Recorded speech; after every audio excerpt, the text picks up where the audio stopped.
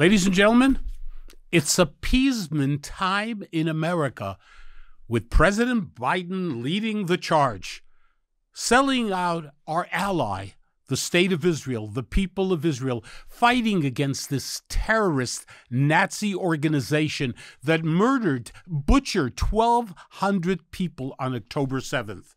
Yeah, make Israel the scapegoat.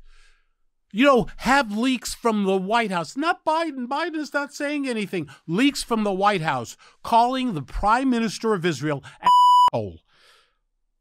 a bad guy. That's what's coming out of the White House, and many, many other things. Not Biden, of course not. It's from the White House, from the walls at the White House. This is absolutely incredible. I mean, you talk about appeasement. There was Chamberlain in 1938, he trusted Adolf Hitler. He thought Adolf Hitler was a good guy. He actually trusted him. But for Biden, it's not about trust. For Biden, it is simply about political expediency. For Biden, it is politically about Michigan. It's about Talib, Omar. It's about Muslims in America. They're going to leave the Democratic Party. So what do? You put a knife into the back of the people of Israel. The people of Israel are united that Hamas must be destroyed. Netanyahu is the elected prime minister of Israel, whether you like him or not. Just like Biden, you are the president of the United States, whether people like you or not. And you're not very popular these days. You know that.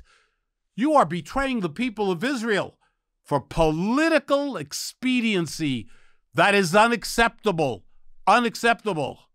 And that is exactly, whatever your reservations are about Donald Trump gets it. He understands. And more than ever, we need him.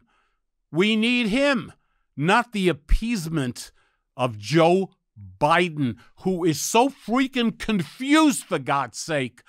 Right now, during the tragedy that happened in Israel, all he can think about is a two-state solution. A two-state solution, right?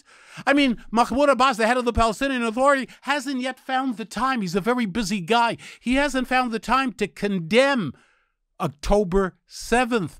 School children in Judea and Samaria, the West Bank, when they go to school, kindergarten, second grade, third grade, you are studying, you are learning in your textbooks to hate the Jewish people.